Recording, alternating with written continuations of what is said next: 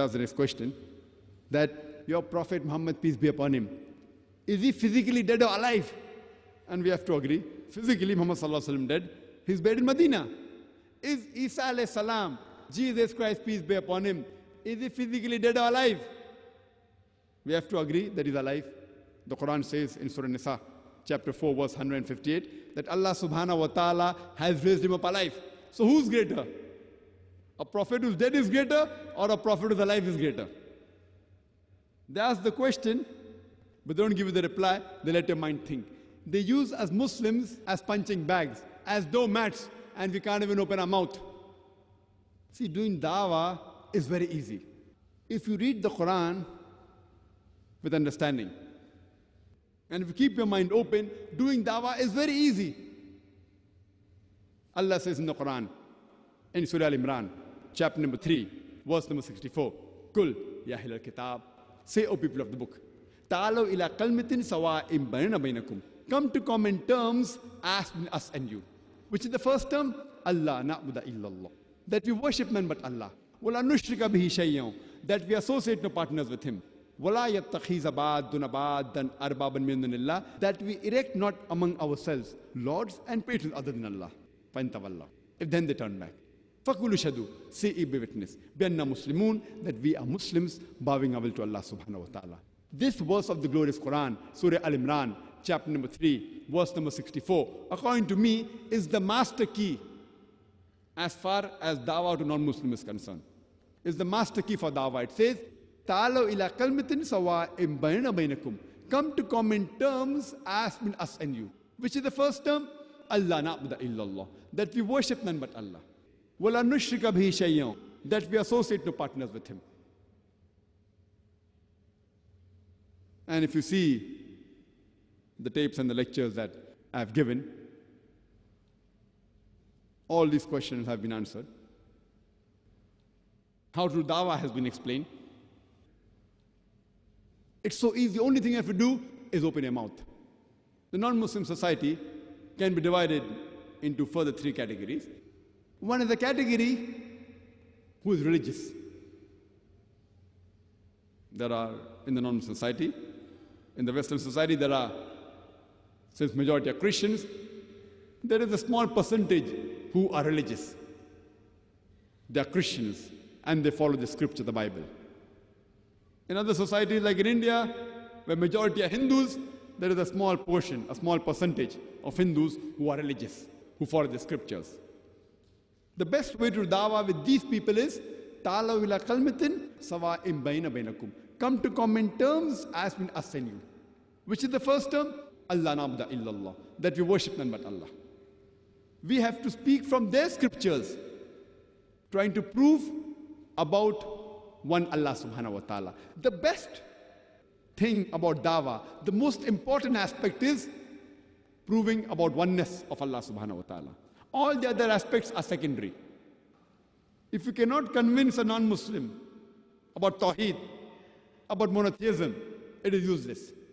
You may speak to him about other aspects of Islam, but if he yet continues doing shirk, it will never be forgiven. Shirk is the biggest sin in Islam, which Allah will never forgive unless he repents before death.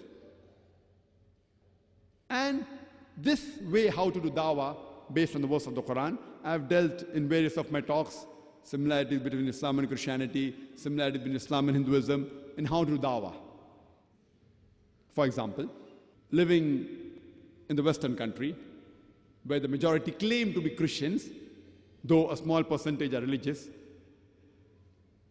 in bridging the gaps with the Christians, I've given a talk on similarities between Islam and Christianity, where I've mentioned there that Islam is the only non-Christian faith which makes it an article of faith to believe in Jesus Christ, peace be upon him. We believe that he was one of the mightiest messengers of Allah subhanahu wa ta'ala. We believe that he was the Messiah, translated Christ.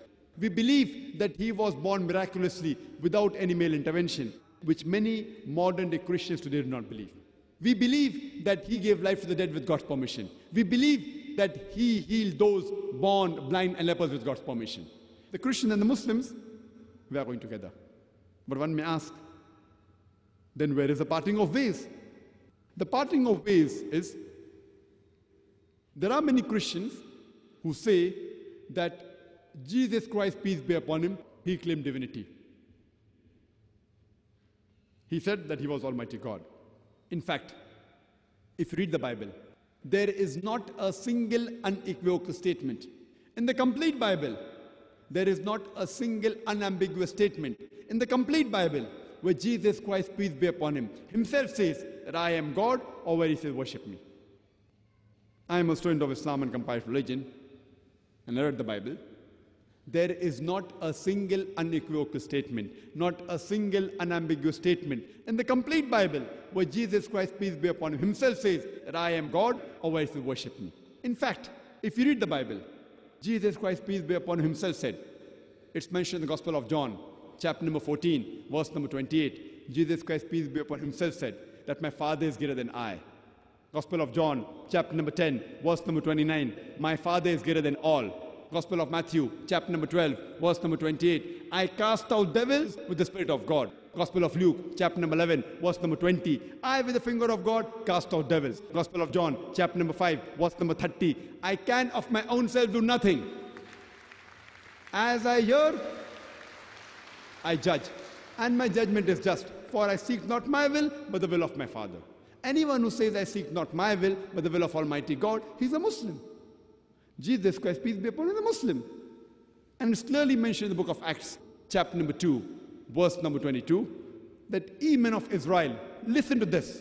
Jesus of Nazareth, a man approved of God amongst you by wonders and miracles, which God did by him, and you are witness to it. A man approved of God amongst you by wonders and signs and miracles, which God did by him, and you are witness to it. So if we read the scriptures, we can prove from their scripture that Jesus Christ, peace be upon him, he never claimed divinity. He was the messenger of Almighty God. We can prove from the Bible about the coming, about the advent, about the prophecy of the last and final messenger, Prophet Muhammad Sallallahu Alaihi Wasallam. You can give a talk on that.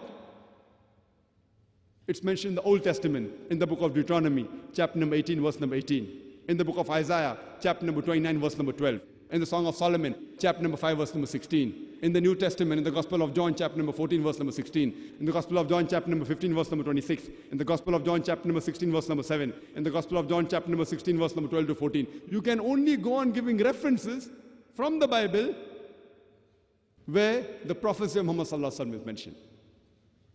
Time doesn't permit us to talk about these aspects. You can refer to my video cassette on similarities between Islam and Christianity, or Muhammad Sallallahu Alaihi Wasallam in the Bible. Similarly, if you're living in a non-Muslim society where you have Hindus, you can come to common terms as far as their scripture is concerned and our scripture is concerned. If you're living with Buddhists, it's the same. If you're living with Jews, it's the same technique. So this is as far as one category of non-Muslim is concerned, those who are religious. In today's world, especially the Western world, though people claim to be Christians, very few are actually practicing Christians. They are more impressed with science and technology, and most of them, practically, they're atheists. They do not believe in God. So how will you do dawah to them? If I meet an atheist, and if he tells me that there is no God, the first thing I'll do is, I will congratulate him. You will wonder, why is Zakir congratulating an atheist? The reason I will congratulate an atheist is because most of the non-Muslims, they are non-Muslims because of the parents. Most of the human beings, they follow their parents blindly. He's a Christian because father is a Christian. He's a Hindu because father is a Hindu. Many Muslims are Muslims because their father is a Muslim. This atheist is thinking. His parents may be religious, but he's thinking. He does not agree in the gods which the parents worship. So, he says there's no God. And the reason I congratulate the atheist is because He has said the first part of the Islamic Shahada, La ilaha, there is no God. So half my job is done. The only thing I have to do is illallah, which I shall do inshallah. See, the atheist, as I told you, Surah Al-Imran chapter 3 verse 64 is the master key for dawah. Ta'ala ila kalmatin sawa'in bayna bainakum. Come to common terms as between us and you. There are many Muslims who ask me that what is the commonality between the atheist and the Muslim? I said the first part of the Islamic Shahada, La ilaha. There is no God.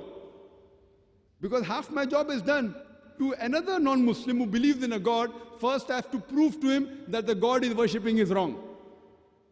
And then I have to talk to him about Allah subhanahu wa ta'ala. Here, half my job is done. He has already said, La ilaha, there is no God. Only thing I have to do is illallah, which I shall do inshallah. Now, most of these atheists, as I told you, they have become atheists because they believe in science and technology, which they feel is so advanced, and they become atheists. And after congratulating him, I ask him a question. That suppose there is an equipment, there is an object, which no one in the world has ever seen, no human being has seen. If it is brought in front of you, and if the question is asked, that who will be the first person who will be able to tell you the mechanism of this equipment, of this object?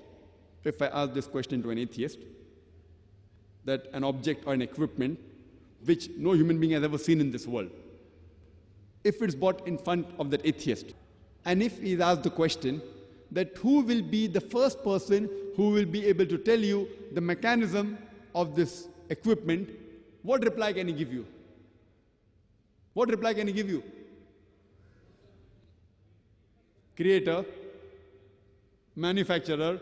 Some may say creator, some may say manufacturer, some may say producer, some will say inventor. Whatever they say, it will be somewhat similar. Just keep it at the back of the mind.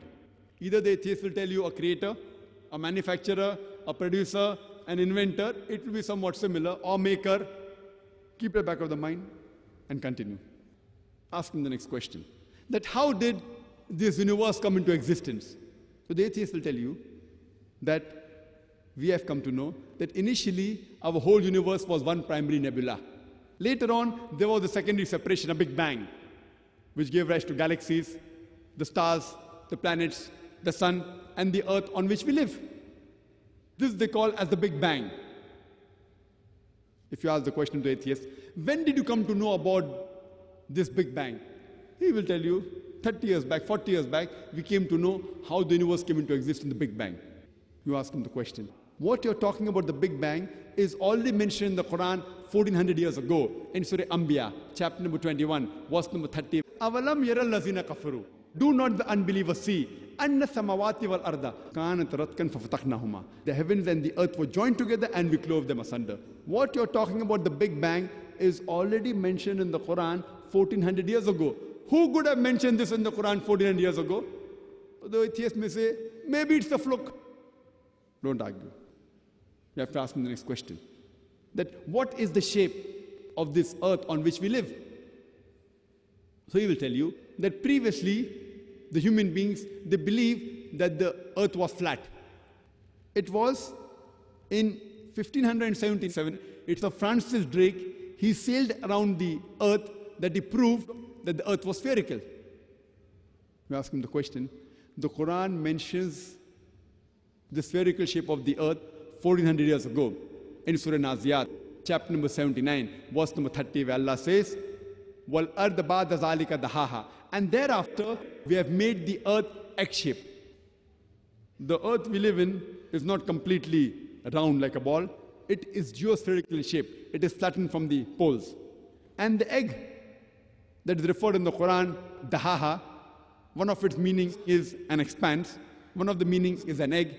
It specifically refers to the egg of an ostrich. And if you analyze the shape of the egg of an ostrich, that too is geospherical in shape. Imagine, the Quran speaks about the geospherical shape of the earth 1400 years ago.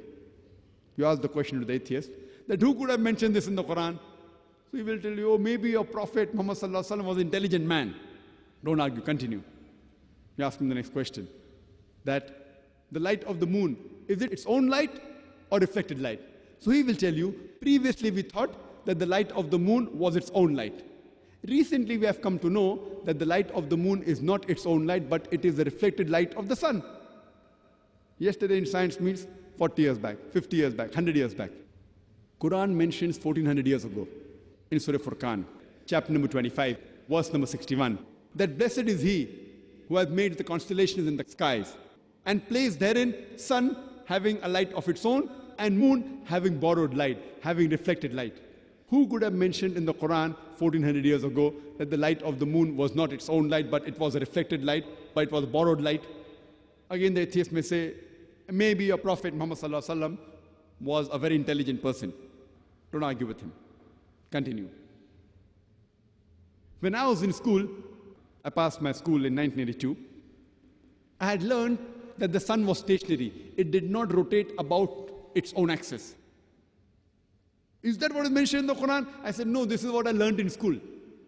I learned in school that the sun was stationary. It did not rotate about its own axis. But the Quran mentions in Surah Anbiya, chapter number 21, verse number 33, Huwa allazi khalaqa al-layla wan-nahara. It is Allah who has created the day and the night. Wa-shamsa wal-qamar, the sun and the moon. Kullun fi falaki yasbahun, each one traveling in an orbit with its own motion. The Arabic word yasbahun describes the motion of a moving body, and it says that the sun, besides revolving, it even rotates about its own axis. And today science tells us, with the help of an equipment, we can have the image of the sun on the tabletop, and the sun has got black spots, and it takes approximately 25 days for these black spots to complete one rotation, indicating that the sun takes 25 days to complete one rotation. Who could have mentioned this? What I learned in school 23 years back, now the science says it is wrong. And the Quran has mentioned this 1400 years ago. Who could have mentioned this in the Quran? The atheist may give a long pause. Don't wait for the reply. You can keep on continuing. Today, scientists tell us that our universe is expanding. The same message is given in the Quran 1400 years ago. In Surah Dhariyat, chapter number 51, verse number 47, that we have created the vastness of space, the expanding universe. In the field of hydrology, it was Sir Bernard Palissy in 1580 who was the first person who described the present water cycle which we learned in school. Previously, we did not know about the water cycle. The first person was Sir Bernard Palissy in 1580 that he described that the water evaporates from the ocean, forms into clouds, it moves into the interior, it falls down as rain, and the water table is replenished. Now, this water cycle is described in the Quran in great detail in several places. In Surah Zumur, chapter 39, verse 21. In Surah Rum, chapter number 30, verse number 24. In Surah Mu'minun, chapter number 23, verse number 18. In Surah Hijr, chapter number 15, verse 22. In Surah Nur, chapter number 24, verse 43. In Surah Rum, chapter number 30, verse 48. In Surah Ra'd, chapter number 13, verse number 17. In Surah Araf, chapter number 7, verse number 57. In Surah Furqan, chapter number 25, verse 48 to 49.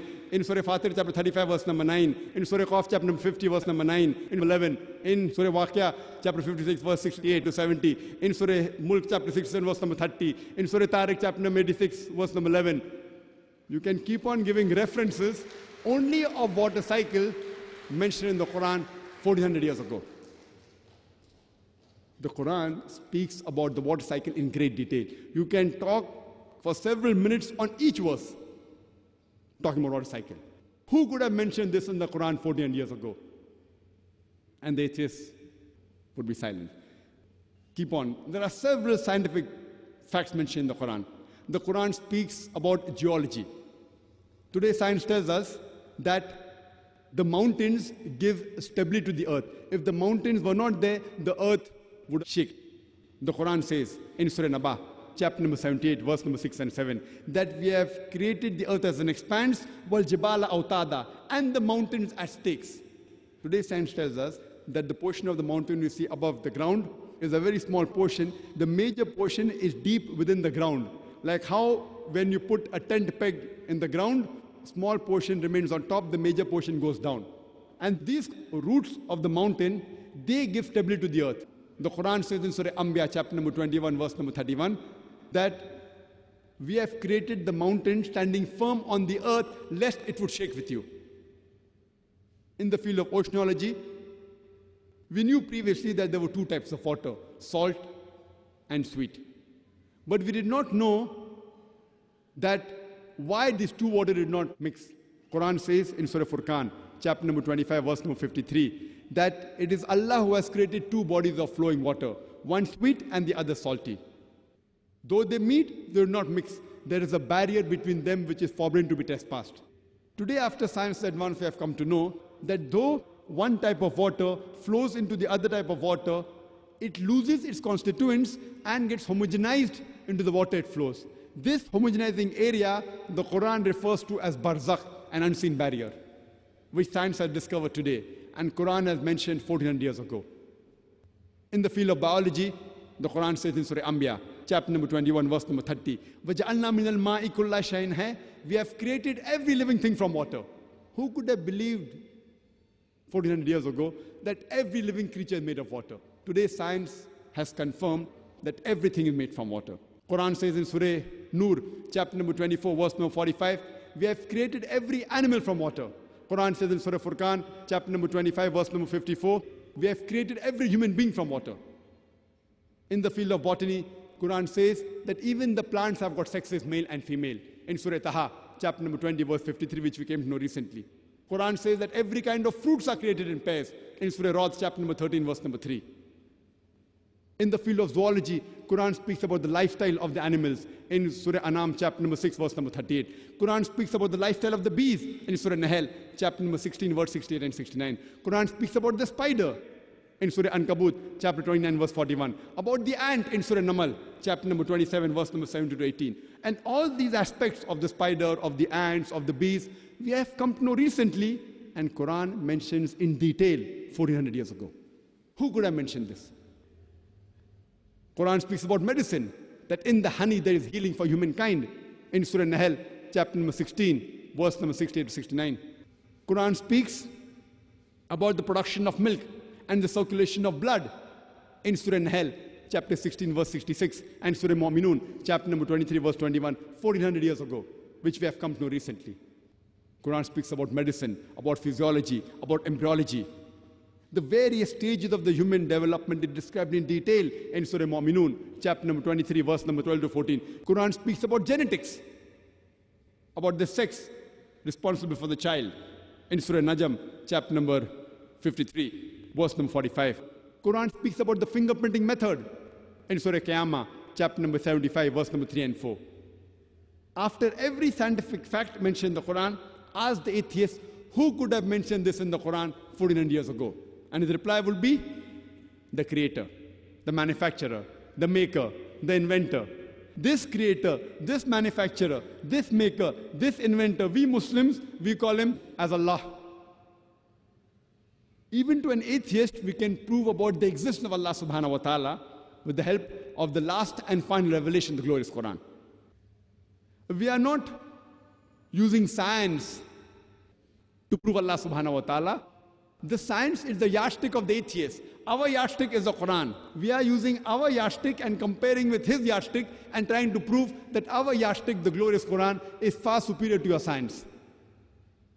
So these type of non-Muslims do dawah based on the similarities. If he thinks science is ultimate, we use science and try and get science and the commonalities in the Quran and try to get him closer to Islam.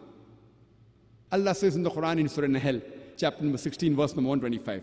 Udu ila sabili rabbika bil hikmah wal mawzit al hasna wajadilhum billati ahsan. Invite all to the way of thy Lord with wisdom and beautiful preaching, and argue with them and reason with them in the ways that are best and most gracious. We have to dawah with hikmah and with husna. Today, the times have changed.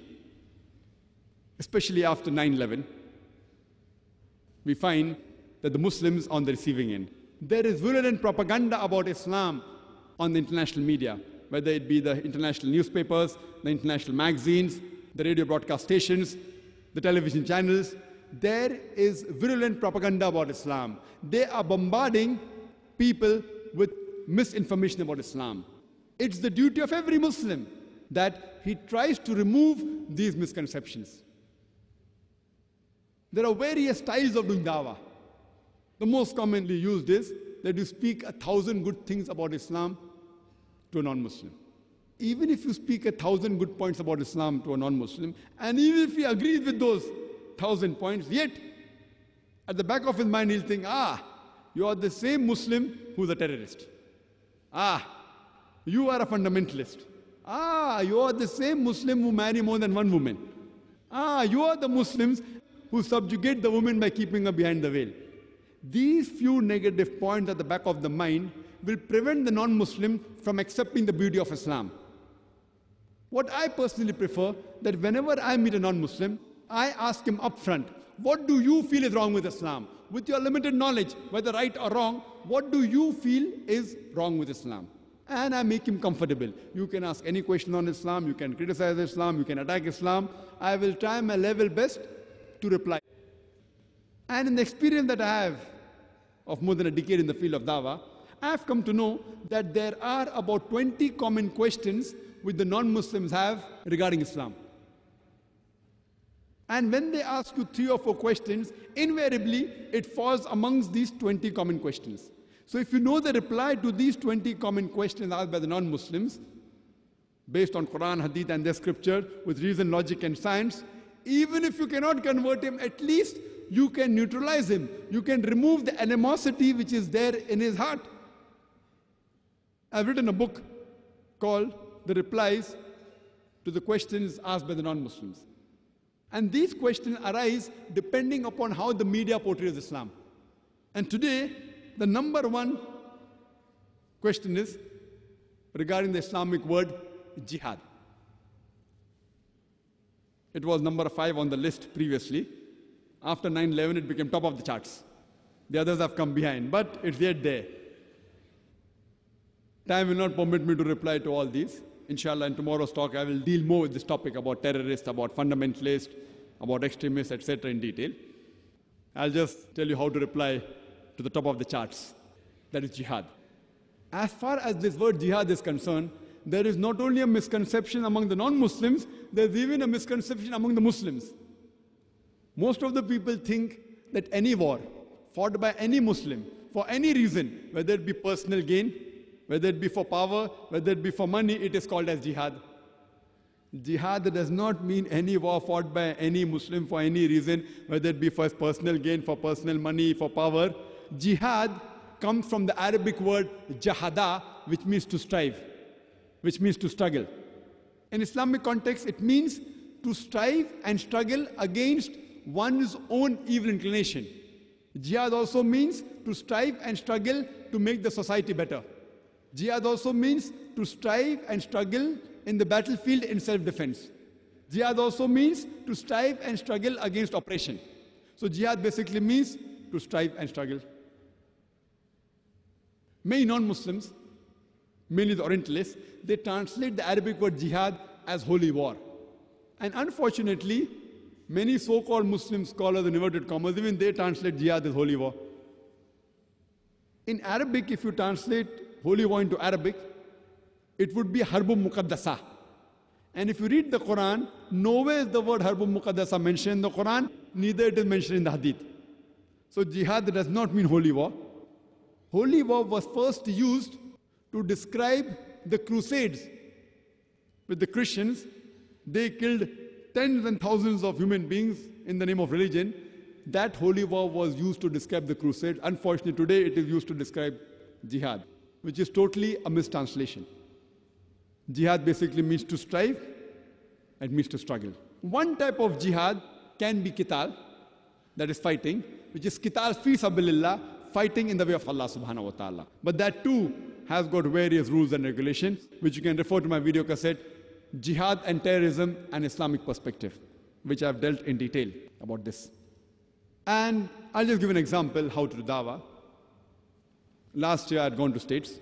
Year before last, I'd gone to States in Los Angeles. And traveling, alhamdulillah, mashallah, different parts of the world in various countries, including the Western countries several times, USA, Canada, Australia, and other parts. I was prepared the way I'm dressed up, with a cap, with a beard, with a coat. I was sure that in the US customs I'll be asked for interrogation. So as I went to the immigration, they asked me the question that, why have you come here? So I said that I've come here to receive an award. He asked me, what award? I said, award in service of humanity. He said, what do you do? I said, I spread truth. Jesus Christ, peace be upon him, says, speak the truth and truth shall free you. And after asking many questions, I see to it that I pick up every opportunity to dawah. While going to the customs, I purposely mentioned that I've come for a convention, like I came this time, and I've come to receive an award. So they asked me, okay, go and open your bag. When they opened my bag, they saw a tape of mine, a videotape. That time, videotape I taken. Jihad and terrorism. So the custom officer, he asked me, that, do you believe in jihad? I said, yes, I believe in jihad. Jihad means to strive and struggle. Jesus Christ, peace be upon him, believed in jihad. He said, no, I'm talking about, do you believe in fighting? I said, yes.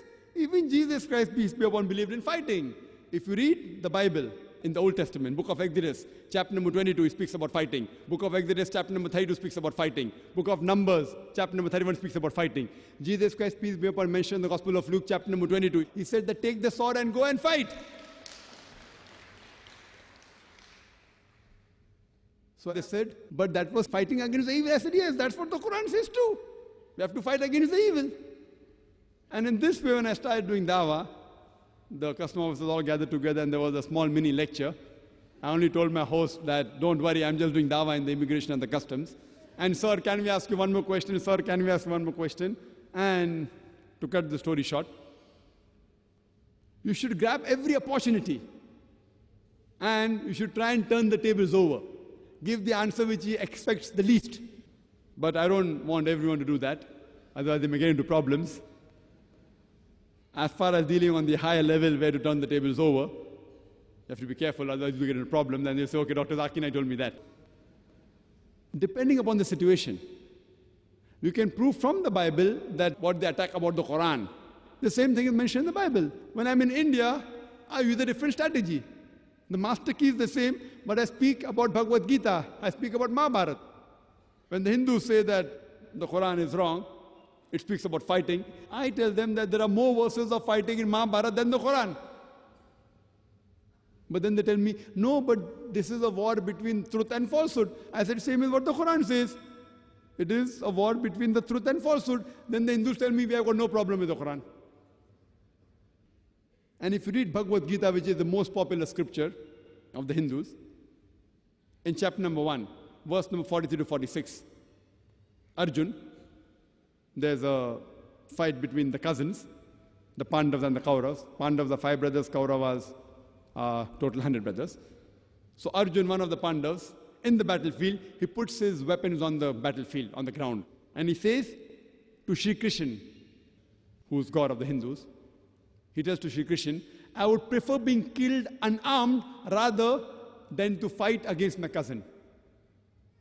Immediately next few verses, chapter number 2, verse number 2 and 3, Shri Krishna, who's supposed to be the God, he tells Arjun, how could such impurities come in your heart? How could you be so impotent? He calls him impotent. And further, Bhagavad Gita chapter 2, verse number 31 onwards, he says, it is the duty of the Kshatriya to fight. If you don't fight, you will not go to the heavenly planet. It will take you away from the heavenly planet. And blessed are those Kshatriyas who get an opportunity to fight.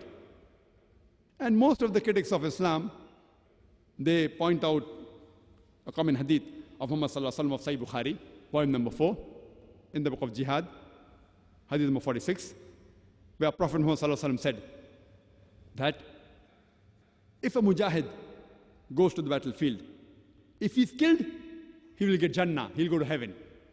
If he comes back alive, he will get the booty of this world, he'll get the wealth of this world. And many critics, whether Christian, Hindus, they point this hadith and say, what kind of religion is this? It's talking about jihad, fighting, and you go to heaven. What kind of religion is this? I tell the Hindus that if you read Bhagavad Gita, chapter number 2, verse number 37, Shri Krishna tells Arjun that, oh Arjun, rise and fight. If you are killed, you will go to Swarg, heavenly planets. If you come back alive, you would get the wealth of this world. It is the verbatim translation of Sahih Bukhari, volume 4, hadith number 46. So when these critics of Islam, especially the Hindus, like Arun Shuri, I wonder that they haven't read their own scriptures and they're pointing fault in the Quran. The moment you give the context, and speak to them, the complete misconception is washed away.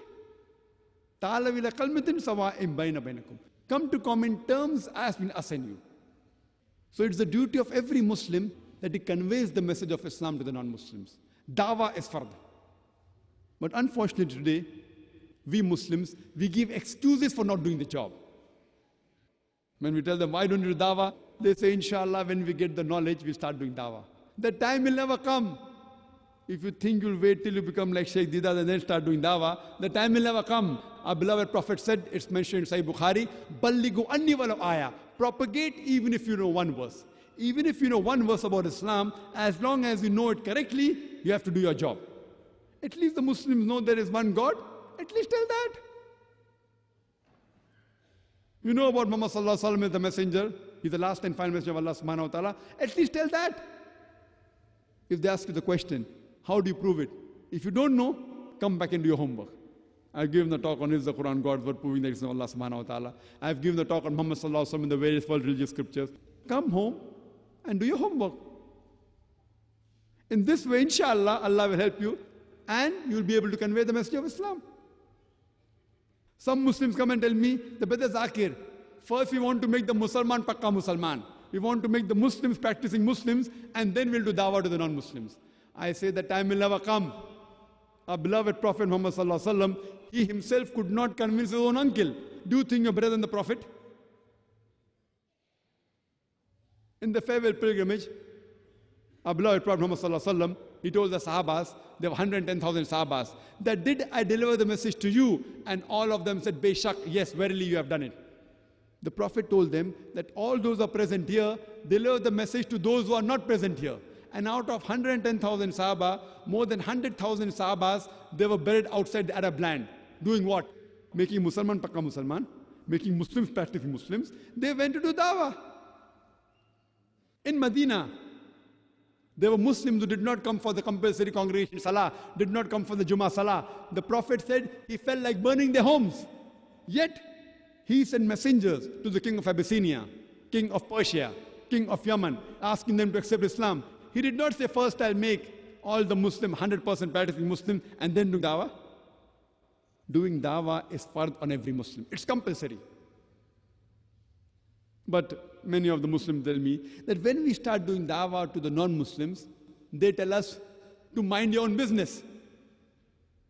I tell them, if any non-Muslim tells me to mind my business, I will say that's what I'm doing. It's the duty of every Muslim to mind other person's business as far as deen is concerned.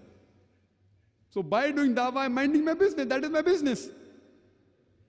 It is the business of every Muslim to mind other person's business as far as deen is concerned. It is fard on every Muslim to convey the message of Islam. And one of the criteria to go to Jannah, as Allah says in the Quran, in Surah Al-Asr, chapter number 103, verse number 1 to 3, where Allah says, Wal Asr, Innal insana lafi khusr, illa allazina amanu wa amilu salihati wa tawasaw bil haqq wa tawasaw bis sabr.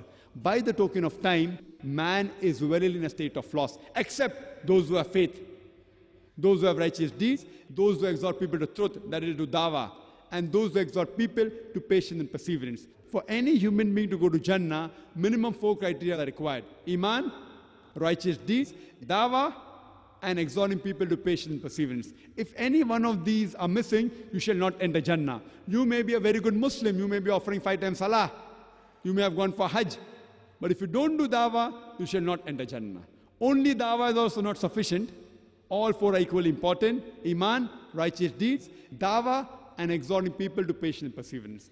If you do not do dawah under normal circumstances, you shall not enter Jannah. If Allah wants to forgive you and put you in Jannah, that's His business.